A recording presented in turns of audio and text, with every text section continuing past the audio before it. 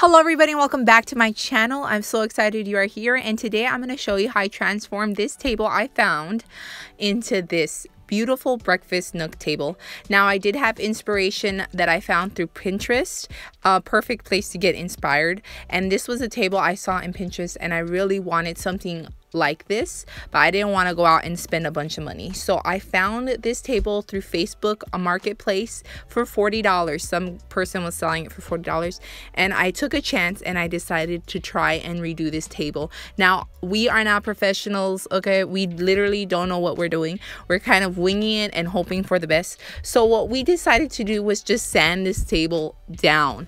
As you can see, it looks like it was probably in a storage place that and it got wet with all the rain that we have here in Oklahoma. It's not surprising. So we just sanded it down as best we could. We did take it apart and sanded each piece as best we could. And yeah, we bought this orbital sander through Tractor Supply, I believe. Not Tractor Supply, Harbor Freight.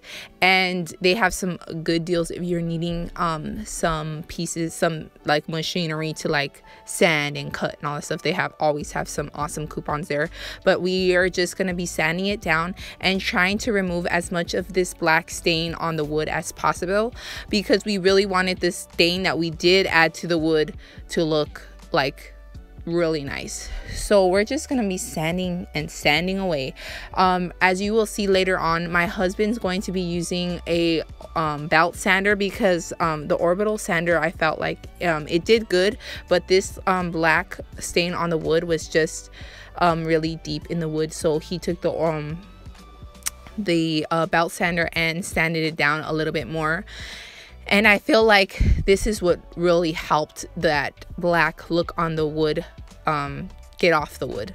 I'm sure there's a way to like remove it with bleach and stuff. I just don't know how to do it. But again, we're amateurs over here, okay? So we're using this stain, this Min Wax stain. It's English Chestnut 233. We got it at Lowe's, and I just went to town on this table. I put stain all over the whole thing, the top of the table, the sides of the table, the legs, and the pedestal as well. And I love this stain. I feel like the wood grain looks so pretty with this stain. And they have so many stains to choose from if you're looking for a different look. But I love this stain so much. I've used it on my coffee table as well, so I knew it was going to match it. And I was so happy with it. I was a little bit worried throughout this project, thinking that we literally bit off more than we could chew, because it was hard.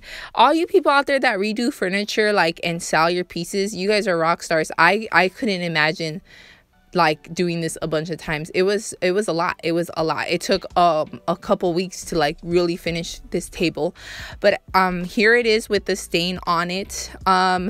There was some pieces on the legs and on the pedestal that we didn't sand off, as like there was pieces that we missed that had like some white paint on it from the previous look that the table was. But I actually really liked the look. It looked worn. It looked like that farm rustic look that I was going for. So I actually was happy with it.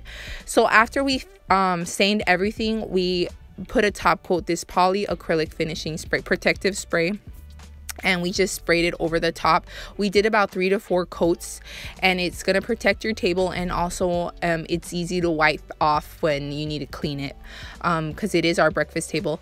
But I do want to go and find some lacquer spray, because I feel like it would have been a better finish, but I could do that later on. We did sand in between the sprays, so, and it was fast drying, so we love this product. So this is the finished look. This is how the table looks now, and it's so beautiful. I'm so happy that we did this project. I love it so much. And I hope this inspires you to try something new and just to, you know, try your hand at DIYing. I literally didn't know what it was going to turn out to look like, but I'm so happy with it. The chairs I also found on Facebook Marketplace, but they were already all done, and the seller was selling 5 of these chairs for $75, and that was such a good deal. So overall, this table was just a little bit over $100. But I hope you liked this video, and if you did, please give it a big thumbs up. All right, guys, I'll catch you guys in the next video. Bye-bye.